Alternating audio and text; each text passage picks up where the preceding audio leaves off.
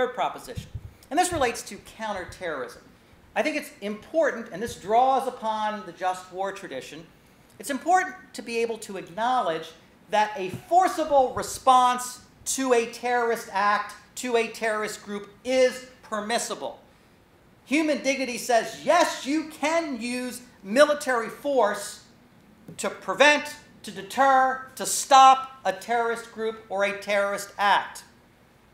Traditionally, laws of war were murky on this. You tended to think of responding to states that engage in these kinds of activities. I think after 9/11, the UN Security Council was very clear from a legal perspective that the acts of al-Qaeda on September 11 rose to the level of an armed attack under the UN Charter, empowering states to take action in self-defense. I think that's right. I think human dignity says that. You can respond forcibly to terrorist acts. Now, I think it's also important to note that just as customary international law limits the state to acting only out of necessity and responding in a proportionate way, so too in responding to terrorist acts, the actors that do this need to respond out of necessity and in a proportionate way. And proportionality, I'm interpreting as proportionate to ending the threat. But I think it's very important to look at those limitations, but you need to acknowledge that use of force to counter terrorism is completely permissible. Fourth proposition. Human dignity says that when individuals who are terrorists are captured and detained, they must be treated humanely. They must be treated humanely. One of the problems with the Geneva Conventions, and in particular the Third Geneva Convention, which is the one dealing with prisoners of war, is that it's unclear how individuals that we would call terrorists fall under the protection of the Third Geneva Convention.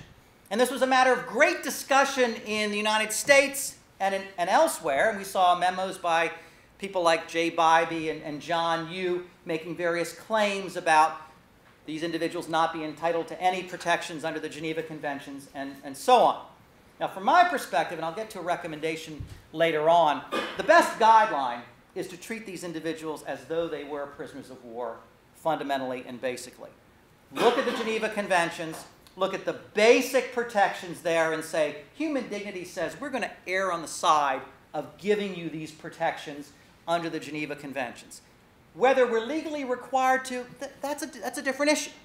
Whether we're legally obligated to do it is a different issue, but the concept of human dignity says we should affirm the individuals and we should do this by giving them these kinds of guarantees.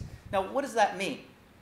Well, that means that we need to use a common sense definition of torture, and again, not to keep throwing barbs at someone like John Yoo or Jay Bybee, but we need to understand torture in the common sense way we would, something that causes severe pain or suffering. I think people have a sense as to what that is. You err on the side of being cautious. You err on the side of protecting the individual, not on the side of saying, well, unless it causes organ damage, it's not torture. So I think it says that. It also says, treating these individuals humanely, that we should be very careful of this concept of indefinite detention. In traditional warfare, individuals who are prisoners of war can be detained lawfully until the end of the conflict. Okay. Well, we knew what that meant with World War I. We knew what it meant with World War II. We even knew what it meant with Vietnam. But what does that mean on a scale where we're talking about a global war on terror?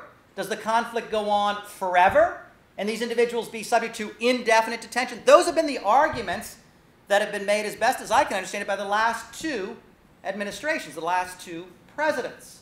Well, human dignity says, let's revisit that.